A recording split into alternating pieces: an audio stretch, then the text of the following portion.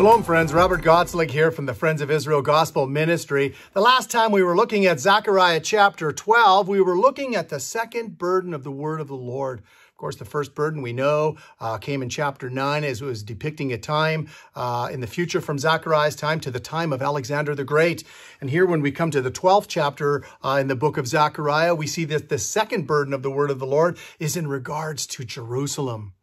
And we see that Jerusalem it's this cup of trembling before the whole world. And all the nations are going to come and drink of this cup of trembling, just like a drunk man. And they are going to come against Jerusalem, and they are going to be intoxicated with power and to do so. But God says that Jerusalem will be a burdensome stone. Oh, this second burden of the word of the Lord is indeed heavy.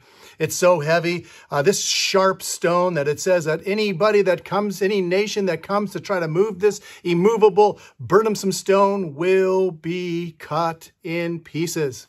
And so woe unto the nations today that are sticking their nose in the affairs of God without understanding what his word says. Woe unto them. Because Joel 3:2, we've talked about many, many times. In Zechariah 14, we're going to see when we get there that he's gathering all the nations to battle one day. He's going to gather them all to battle one day. And we see that Antichrist, possessed by Satan, is going to also bring these nations into that valley of Jehoshaphat as God's gathering them there. And he's going to enter into judgment with them there for scattering his people and dividing his land. And all of Israel's enemies are going to be destroyed.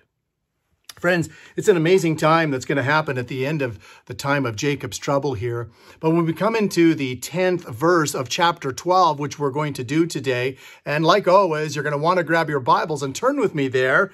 We're going to see here that when the Lord does return, we're going to see here this spiritual regeneration of nation Israel that Paul talks about in the 11th chapter when he says all Israel will be saved. That 1/3 remnant that Zechariah mentions in the 13th chapter here. This is what it's speaking of here. And so I'm going to begin by reading verse 10. So Zechariah chapter 12, verse 10.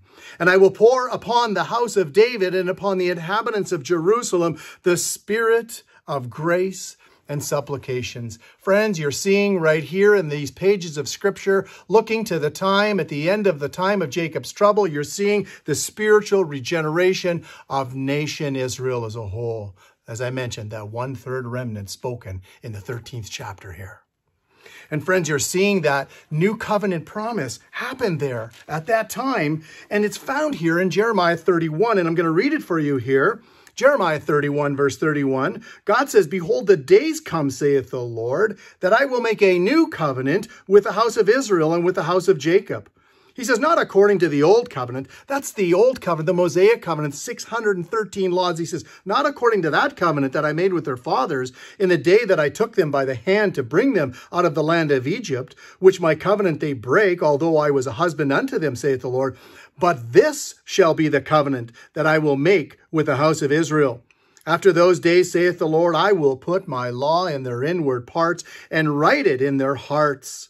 And I will be their God, and they shall be my people.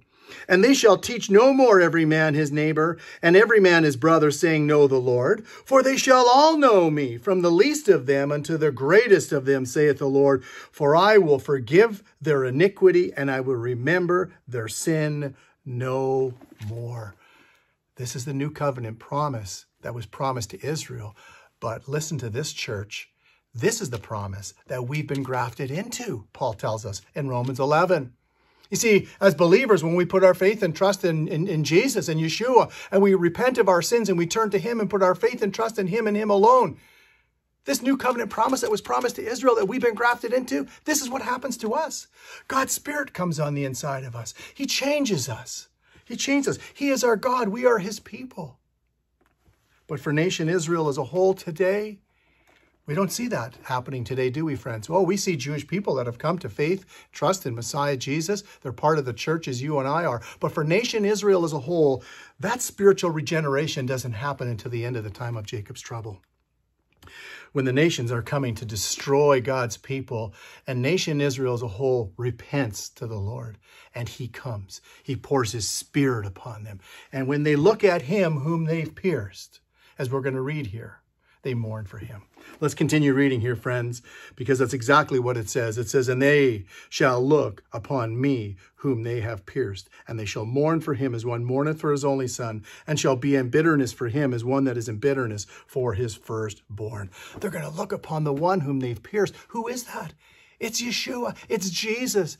That was partially fulfilled in John chapter 19 here, but its fulfillment is here when the remnant look at him, that remnant of nation Israel, as they've been spiritually regenerated, and as Jesus comes back and they look upon him whom they've pierced.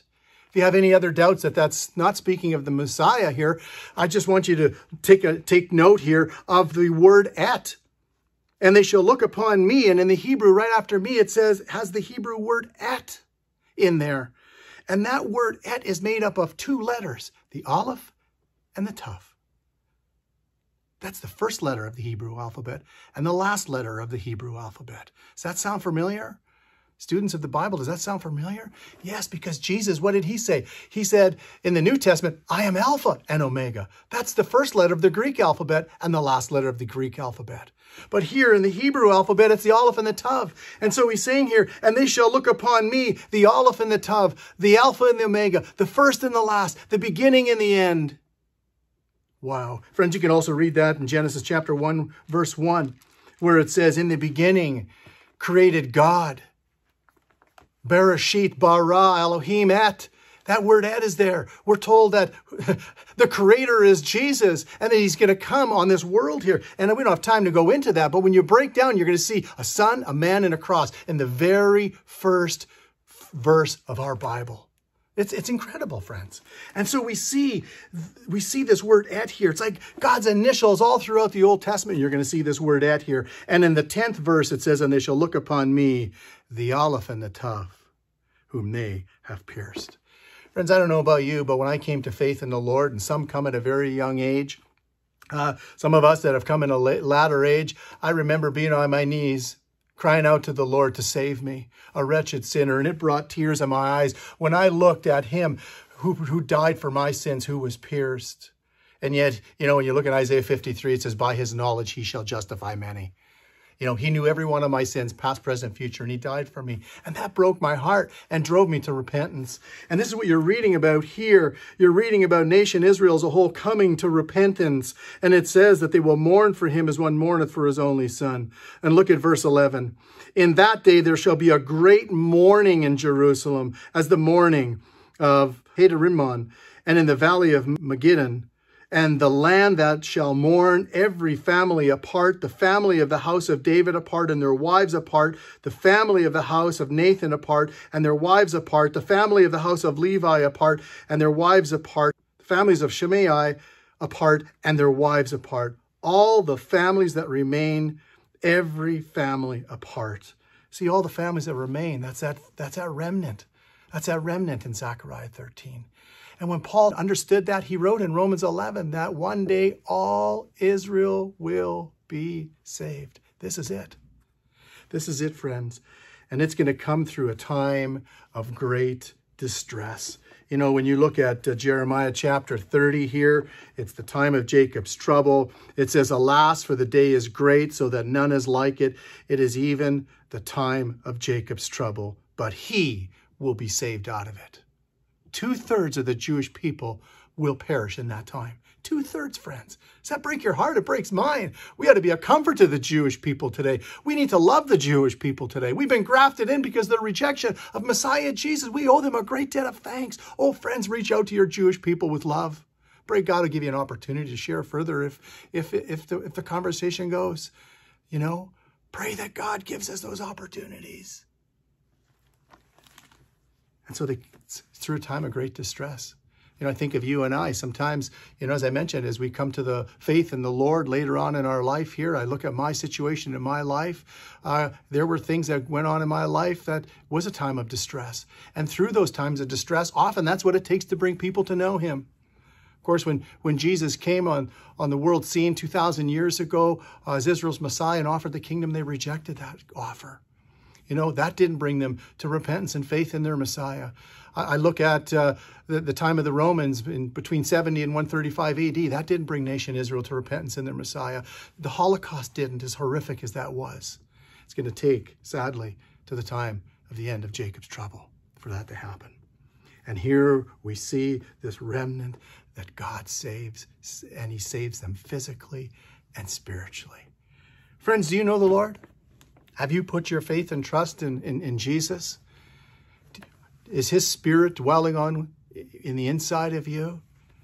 It's true for Israel, the Jewish people, as it is for the Gentiles. There's only salvation. There's only one name given under heaven that we might be saved, right? It's Jesus. It's through him. And it's as simple as the ABCs.